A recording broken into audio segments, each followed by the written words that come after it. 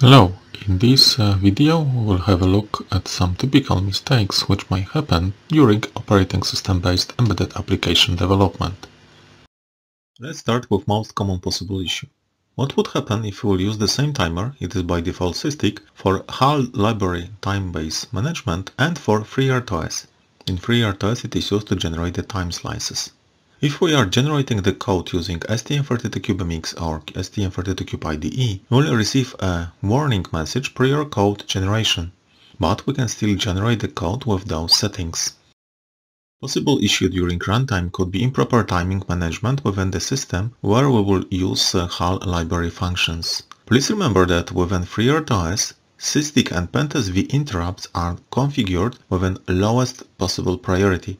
So all operating system functions will freeze those interrupts every time we'll be in a critical section. In such a case, all planned delays timeouts within HAL-based code will be negatively affected, so delayed. Solution for this is selection of different time-based timer which would be used for HAL libraries. It can be done within sys peripheral group in STM32 CubeMX or STM32 Cube IDE. The best choice is either timer 6 or timer 7, as those two do not have any input nor output channels. Once we did it, after code generation we can observe a new file. In case of STM32L4 it would be STM32L4XX_HAL_timebase_tim.c file which would contain HAL time-based timer functions, implementation like HAL init_tick to initialize selected timer to 1 millisecond time-based timer, HAL suspend tick to stop interrupt generation by time-based timer, and HAL resume tick to start interrupt generation by time-based timer. Additionally, within STM32L4XX_IT interrupt file, there would be a new interrupt vector implementation of selected timer, which would be used to generate our time-base for HAL libraries. Next possible problem we may face is once we call the operating system function from interrupt routine. In case we observe no effect of this function execution, we should check its return value. If it is OS error ISR, so this is -6, it means that function mustn't be called from interrupt, but only from the task code. As an action, it is necessary to call the function from any task code or change the function, which should be called from the interrupt. Another option is to use interrupt to trigger any task to perform this action, instead of the interrupt directly. Another possible problem is related to not properly configured interrupt priorities. Please remember about the split with an interrupt vector into 3 groups once we are using operating system. The first group is completely independent from the operating system. Those interrupts have a higher priority than config_max syscall interrupt priority stored within FreeRTOS config.h file, and those interrupts are completely not affected by the critical sections used within operating system.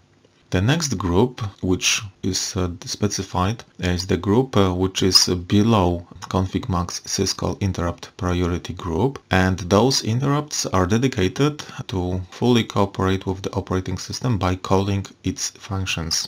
And this is why those interrupts will be blocked by operating system critical sections. And within our coding, we should call operating system functions only from those interrupts from this group. The third group is collecting the interrupts related to scheduler tools. We've got here 2 of them, it's SysTick and PentSV. Those interrupts have lowest possible priority to not block other hardware resources of the embedded system. The most common mistake is using interrupt from the first group to call operating system functions. In such a case, once we would perform any modification within operating system, so for example changing the task state, its priority, switching the context, etc., and interrupt with higher priority will come, it will change operating system settings, which may result in system crash at the end, as interrupts from the first group are not blocked by the operating system critical sections. It is up to the user to monitor proper level of interrupts which interacts, so calling operating system functions. There is a warning mechanism within FreeRTOS as well. It is enabled by default. It is enabled by setting config assert within FreeRTOS config.h file once interrupt with higher priority than max syscall will call operating system function, we will land within vport validate interrupt priority function, where we can implement a corrective action. What could be the root cause of the situation when the task is never selected by the scheduler? There are a few possible scenarios. Task can be in blocked state waiting for other operating system component like queue, semaphore, flag threads or event threads, which are either not released or are taken by other task first. It may happen that expected operating system component should be given from interrupt, which is either not enabled or blocked. Solution here would be a correction of interrupt priority level or in other action to unblock requested operating system component. Another scenario is that the higher priority task is constantly in run mode. In this case, if it was intended to send this task to the blocked state, please verify whether OS thread yield has not been selected instead of OS delay. Please remember that yield operation is sending task from run to ready state, not to blocked state but to ready state. In such a case, higher priority task will be selected immediately for execution and lower priority tasks will not be in a run mode. Solution here would be a replacement of yield function to, for example, OS delay 1. The first scenario is that we can use cooperative configuration of our operating system. We can check it within FreeRTOS config.h file. In case use preemption option is clearly disabled, it is our case. In such case, an active task will perform its operation till it will decide to finish the job by calling yield or OS delay. So we can observe the situation that other tasks are completely blocked by this. The last scenario I would like to mention here is improper task priority. As we are using CMSIS OS version 2 layer over FreeRTOS, it may happen that in some areas of the code we will use numerical value of the priority, once in other places we will use OS priority _t type def. Please notice that once you are using STM32 IDE or STM32 MX, you have set 56 priority levels, which is not configurable. It can be changed manually in FreeRTOS config.h file within config max priority field. Please note as well that there is a numerical gap between OS priority idle, coded as 1, and next one OS priority low, coded as 8. If we select something in between, and within the code we will use other components from this type def OS priority _t, we may face an issue with correct task execution or it's completely blocked from the run state. You can find more information about OS priority _t type within CMSIS _OS section of this training. Sometimes we can face the situation when the task which is waiting for the semaphore is unblocked immediately, even semaphore has been not given yet. There are some possible root causes of such a situation. And the first of them is when there is a too small timeout specified in the function and lack of monitoring of the returned value. Please remember that semaphore and queue wait acquire function can wait for the component, so semaphore or queue, for a specified time. It is a last argument in a function. And then after this, those functions return a negative value. It is OS status _t type, and task continues its execution even the requested object has not been received. So this is important to check the return value of the functions which are waiting for semaphore or queue, and in case we didn't receive them, perform a different action. Another option here would be an increase of a timeout we would like to wait for other OS component. Let's consider the second scenario. So non-zero initial number of tokens during semaphore creation.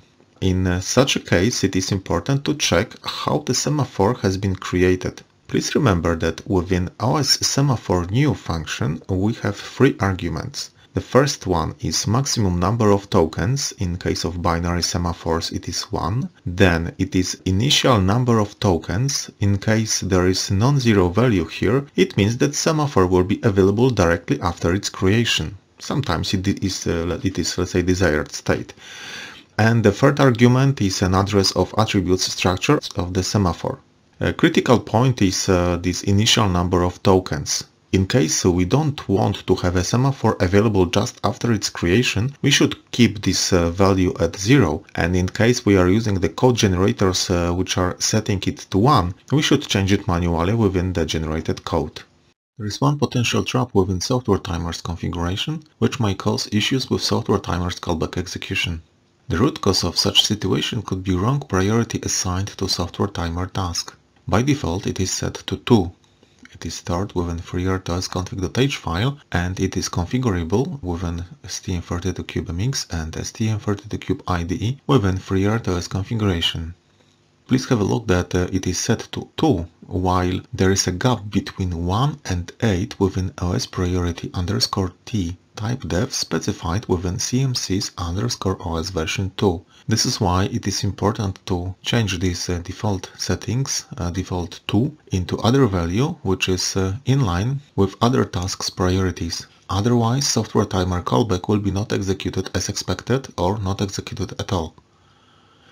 And where we can modify it? We should modify it within FreeRTOS config.h file within field timer _task _priority field, or we can do it the same within FreeRTOS configuration using STM32CubeMX and or STM32Cube IDE.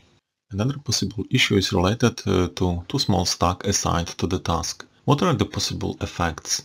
So before code generation, with an STM32CubeMX or STM32Cube IDE, we will receive a warning that we need to change the size of the operating system heap, so total heap size, within FreeRTOS config.h file or within FreeRTOS config parameters. Once we will have a problem within our code, so for example after local variables declaration within an entry function of the task, we will land in a hard fault interrupt. Solution here is to increase the stack size defined within task creation function. Please remember that the stack size for task is defined in words. Let's assume the situation that the operating system heap size is too small within our application.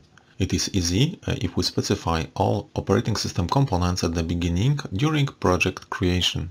Then in case of operating system heap, when it is too small, STM32CubeMX or STM32Cube IDE will generate a warning so that FreeRTOS heap size tab within FreeRTOS configuration, and it will display the, let's say, the requested size of the heap versus specified one. So we can correct it quite easily. It is a bit more complex, more difficult to detect such a situation if it will happen during the runtime of the application. And it could happen in case we are creating some operating system components from our code. This would trigger an additional memory allocation, which has not been considered at project creation phase. In such a case, it is good to monitor return values of all of the functions which are creating new operating system objects. In case the value is this return value 0, it means that the object has not been created due to lack of the memory. In both of the cases, the solution is to increase total _heap _space within FreeRTOS configuration.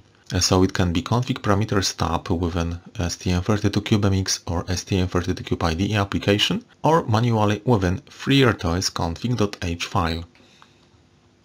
Thank you for watching this video.